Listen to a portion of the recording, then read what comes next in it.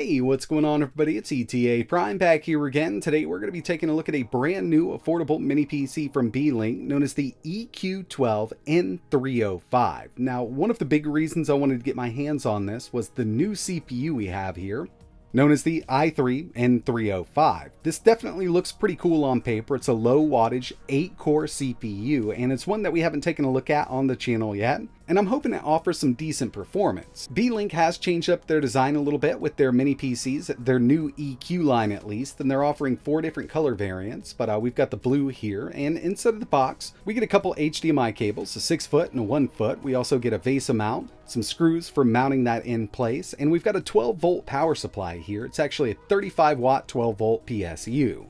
Taking a look at the I/O up front here, we've got 2 full-size USB 3.2 ports and a 3.5mm audio jack. Not much happening around the sides, but we do have some ventilation going on. And finally, moving around back here, we've got a single USB 2.0 port, USB Type-C, which is USB 3.2, it will support video out, dual 2.5 gigabit Ethernet, and dual full-size HDMI ports. In total, we can do 3 displays out, both of the HDMI and that USB-C back here.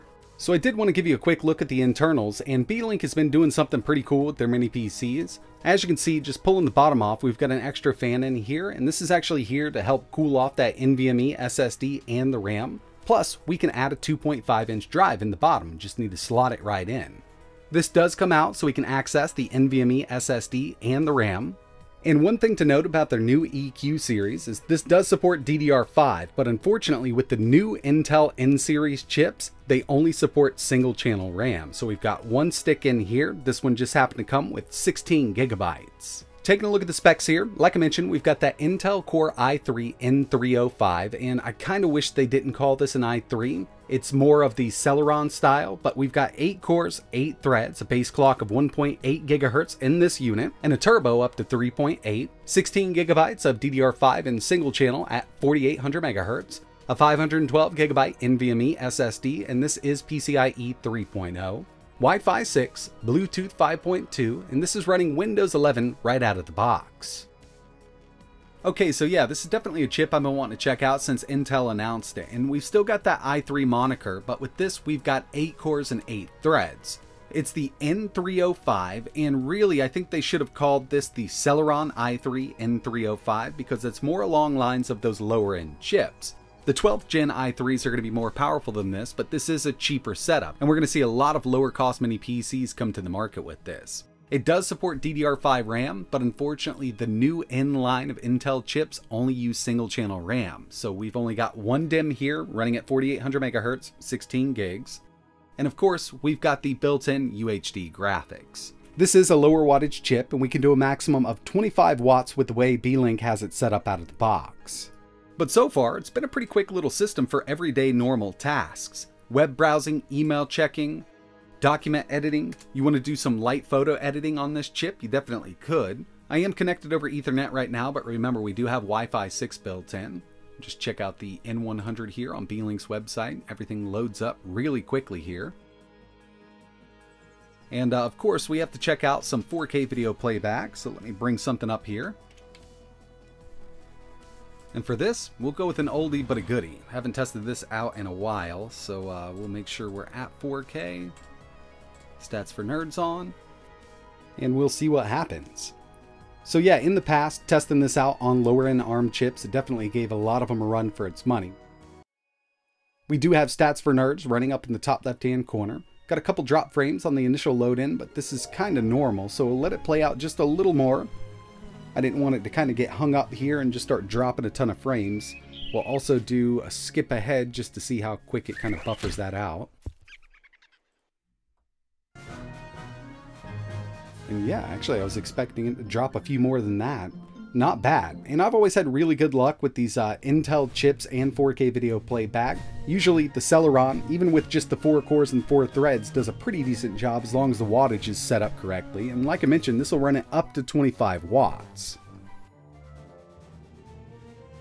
So we should be good to go with 4K video playback. Obviously, running from YouTube, really good there, 4K 60 if you wanted to run from an external drive or internal. It'll also be able to handle it quite well. Now the next thing I wanted to take a look at were some benchmarks that I ran on this chip. And the first one we have here is Geekbench 6, single core, 1269, multi, 4860. Definitely coming in a lot higher than the other N-series chips that they offer, but I was kind of expecting a little more out of that single core given we have that 3.8 boost.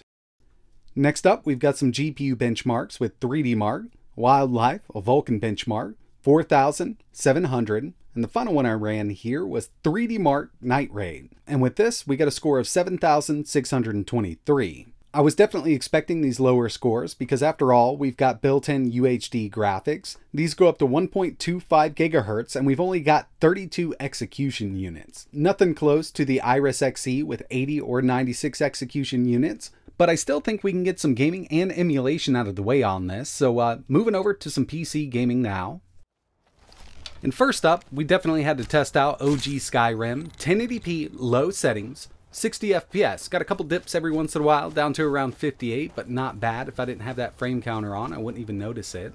And if you take a look at Afterburner, you can see that, yeah, this does go up to 25 watts like they stated over on their website. Actually, we just hit 26, so a little bit of a boost there.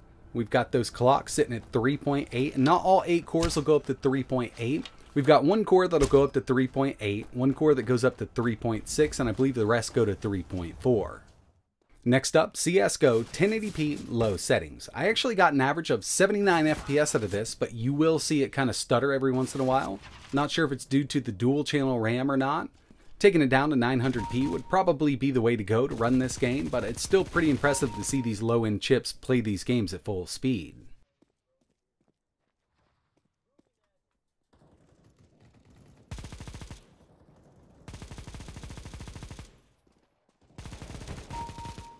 And finally, for the PC games, we've got Street Fighter V, low settings, 900p. Was really hoping I could stretch this out at 1080 low settings, but I did have those dips. Right there at 900p, we've got a steady 60. This fighting game works great on the N305.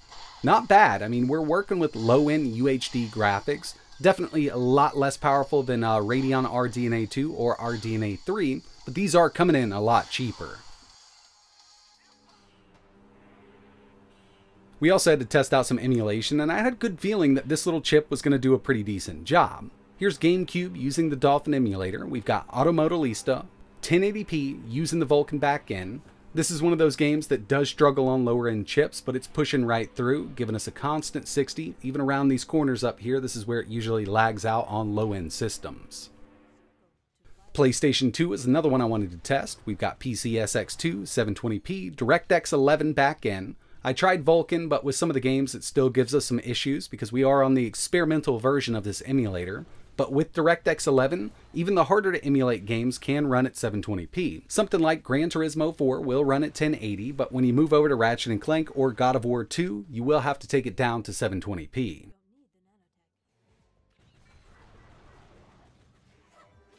And finally, we've got some PlayStation 3 emulation. I thought this was pretty impressive, but keep in mind it's not going to run every PlayStation 3 game at full speed. As we know, there are some out there that are just really hard to emulate. But seeing the N305 running this Tekken game at full speed using RPCS3, 720p Vulkan is pretty promising. I actually thought we'd have a lot of trouble with PlayStation 3 emulation on this chip.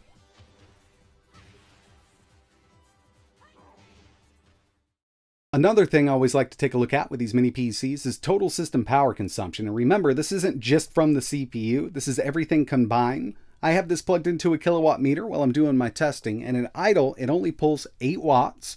Average gaming does jump up to 27, and the maximum that I could get this to hit while maxing out all 8 cores and the built-in iGPU was 33 watts. And remember, with that 33 watts, that's kind of an extreme use case scenario. While you're doing your normal everyday things like even emulation or gaming, it's never going to hit that kind of wattage. So far, I think the N305 is actually a really great performing budget chip. We can get a little more out of this by upping the wattage. Remember, we're only at 25 for everything we tested. I have done a little bit of testing from the BIOS and I was able to take it all the way up to 35, which will allow us to get those higher clocks on all the cores and the GPU. So if you're interested in seeing a video like that, let me know in the comments below. But that's going to wrap it up for this one. If you've got any questions or you want to see anything else running on this new chip, just let me know in the comments below. And like always, thanks for watching.